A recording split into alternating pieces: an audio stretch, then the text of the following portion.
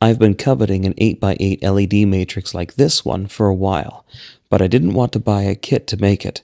I wanted to do it myself as much as possible. I did a bit of research and found lots of information about multiplexing and charlieplexing to increase the number of LEDs your Arduino can address at once. I especially liked the Make Magazine video on the subject by Colin Cunningham. He explains the principles behind an LED grid clearly and even demonstrates in the video with a simple 3x3 matrix that he makes.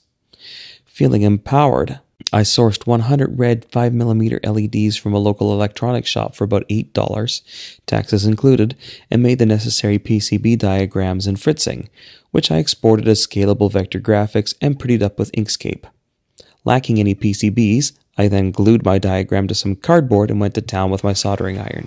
The soldering took way too long. And this is the result. I wanted to get some shift registers to power the LEDs, but the electronics shop I frequent doesn't stock them. I will probably pick those up from an online site. Adafruit has the needed parts listed on their 8x8 matrix page, with an explanation of which is for what purpose. For now, I'm using my Arduino's I/O ports and hoping I don't damage them by sinking more than the recommended current. I do have enough transistors for the job, I suppose, but I'm tired and I need to sleep. I had a lot of fun doing this project.